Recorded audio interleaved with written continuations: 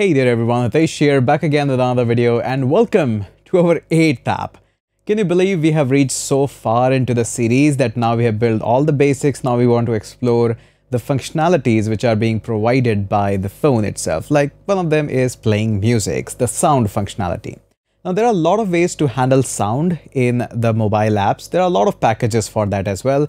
The packages which are specific for the sound and playing of that, packages which are specific for just playing a special sound like ting, tong and notification, all of that.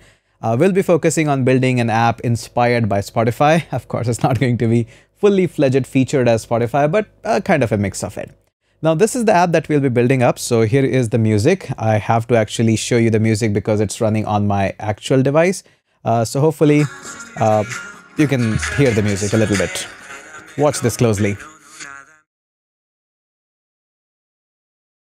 So this ends this and automatically this starts the next music. So that is one thing that we are going to learn about. This is the life cycle event, and don't you worry about the music. I have the licenses of all these musics. So no, YouTube is not going to put any copyright on that. I do have license of all of that. Now these musics and the artworks are different. They don't match. These are artwork from Hindi movies. And the music that we play is from Spanish, mostly Spanish side of and the Latin side of the music. I do have license. I'll give you these musics to play around as well, but I'm not transferring the license. You can use it for just for educational purpose and testing the apps only. You cannot publish these apps on any store with this music. I do have exclusive license for my YouTube channel only, but it's okay that if you use them for just educational purpose and learning the things, so that's okay. So we're going to learn a lot of components onto this one, that how we are actually bringing this art, which is coming up from a CDN. Of a music website. So we are actually using this just for educational purpose. We're also having this art label and some this again coming up from a URL and a specific array. And then we have this slider which actually runs as the music. So we have to continuously keep a track of progress of how much the sound is being played, and automatically keeps on moving there. Now this particular package that we are using has a bug on Android. I'm pretty sure they'll fix it in the future. This works flawlessly on iOS, but on Android, it gives a tiny bit hiccup, which is mentioned on their repository and a couple of other places. I'm pretty sure they'll resolve it soon. Also, we are keeping a track of how much song is being played and how much it is remaining there.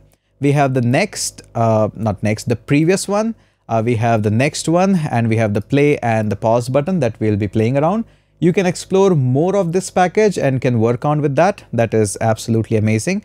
And again, based on changing, we are creating a screen and all of that. So this is going to be an absolutely fun app. Go ahead and give it a try. Maybe do a little bit of research that how and why we want to include this package, which is the best package available. At least a little bit of research. Maybe you will find 4 or 5 good packages. You can write a Hashnote article about it that, hey, I found these 5 exploratory packages on NPM for React Native to handle the music in the component. So that will be really nice. So I'm super excited to build this app with you. Let's call this as mini Spotify clone. This will give you a great idea about how you can handle music in the mobile apps, both in iOS and Android using React Native. So it's going to be a fun app. Go ahead and give it a try before me. In the next video, we'll start breaking down the components because we have a lot of components in this app. So we'll break them one by one so that they are reusable, high quality code that we have to write. It's a pretty fun app. I'm very excited about this. Hope you are. If you are, hit that subscribe button. Share this series with your friends that, hey, we are putting up so much of effort. The best series on the internet for React Native, absolutely for free. Again, big shout out to Hashnote for making it possible. Let's go ahead and catch up in the next video.